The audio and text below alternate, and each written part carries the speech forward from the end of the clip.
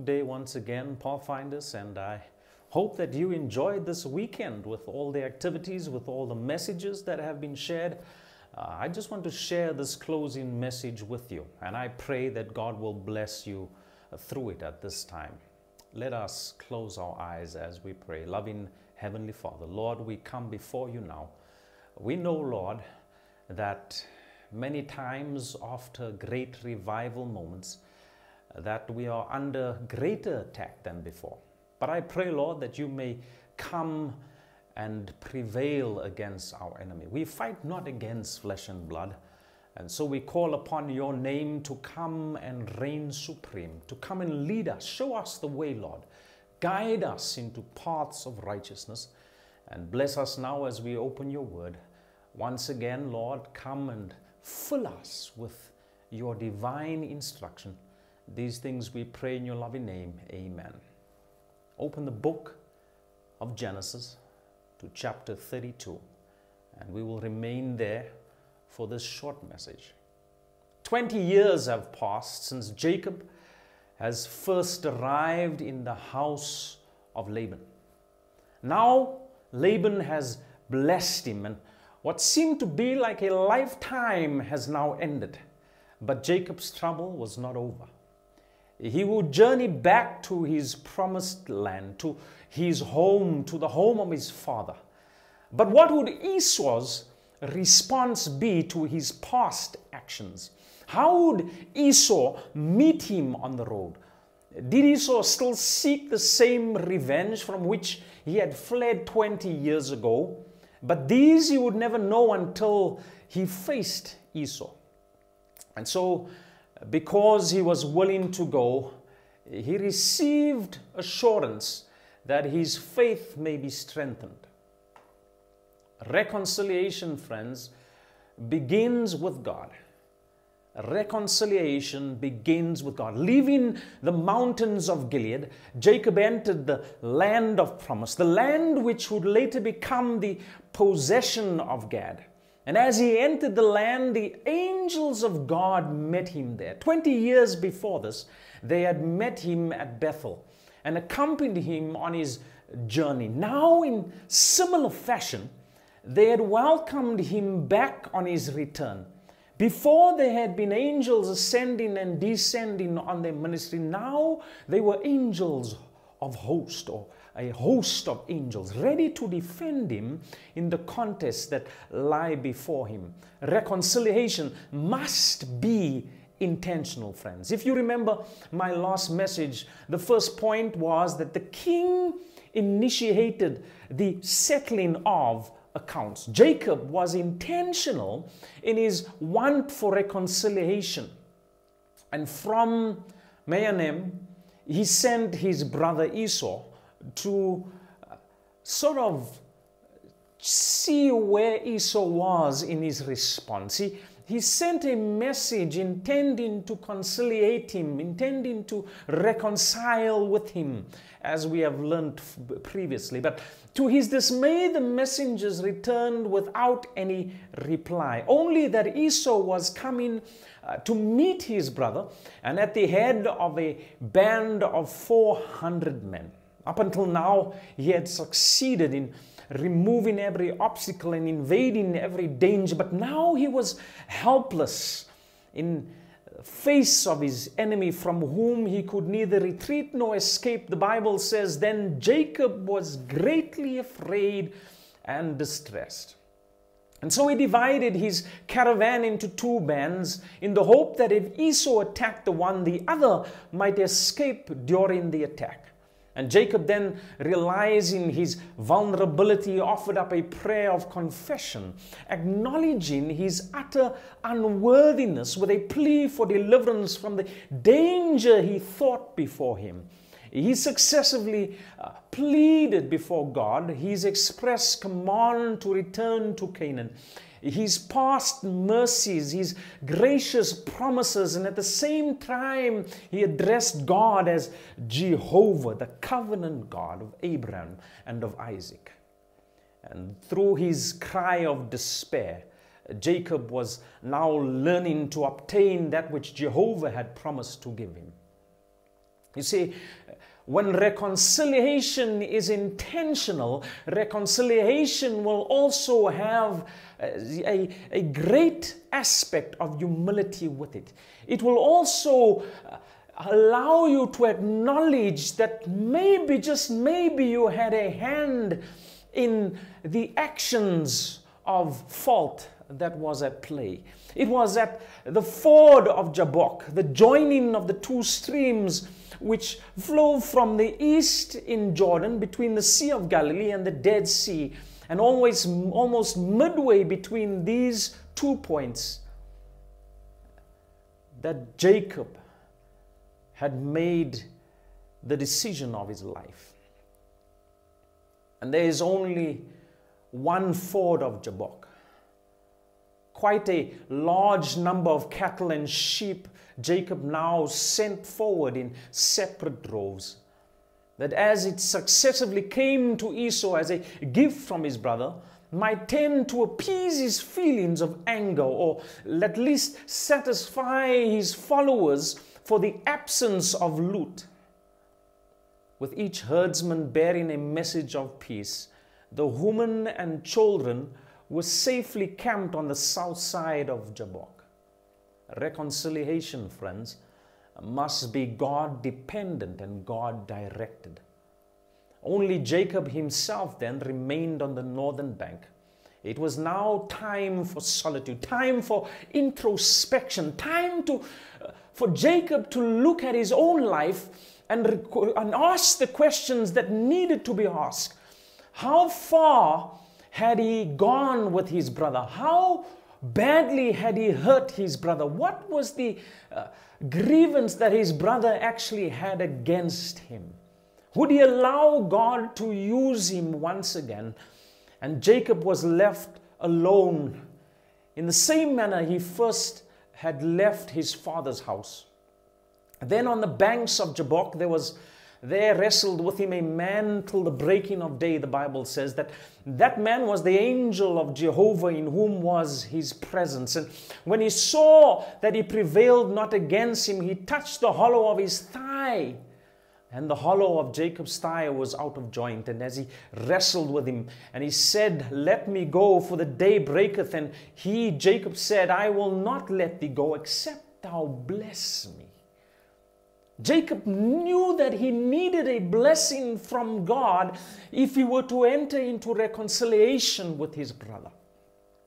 He knew that somehow God needed to direct his path first and foremost. And so he said, "I will not let thee go, except thou bless me." He recognized the character of his opponent and of the contest. And he sought quite another victory now, a victory of blessing, a victory by which he before did not know. He no longer expected to prevail on his own strength.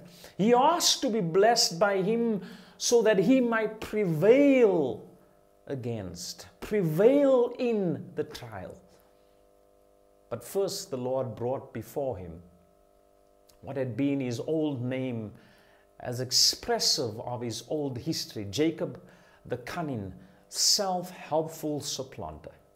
Then he bestowed upon him a new name, characteristic of his new experience and better contest by prayer: Israel, a prince with God. In that new character, in that new name given to Jacob, he realized something much more significant than he ever did before. The power with God and with men, that he prevaileth against all enemies. He blessed him there, and Jacob called the name of the place Peniel, the face of God. For I have seen God face to face, and my soul has recovered. The man who wrestled with Jacob until the breaking of day was none other than Jehovah. Jacob had indeed been the believing heir to the promises, but all his life long he had wrestled with God, sought to attain success in his own strength, by his own devices, in contending with man, he really contended with God. And in turn, God contended with him. But now Jacob, Israel, was now on a new path. He no longer contended with God. He realized that all his past years, all the strength, all his attempts at claiming the promises was but by his own strength. Oh, my brother and my sister in Christ, pathfinder, as young as you are, what you need to realize is that when you want reconciliation, you cannot contend against God and expect to still receive or enter into reconciliation with your brother and sister. When you are in attack against your brother or sister, when there is a grievance between you, when you always want to seek justice for something that has been done against you, what you need to realize is that we do not fight against flesh and blood, but against principalities of evil and darkness. Do not seek to contend on your own, because you will only be contending against God. Jacob had become disabled, for God has touched the hollow of his thigh. In the presence of Esau, Jacob was helpless. I believe that in order for God to work in Esau's life, Jacob had to be taken out of the picture altogether. Sometimes God removes us from the picture. He removes our strength altogether. He needs us to give up everything.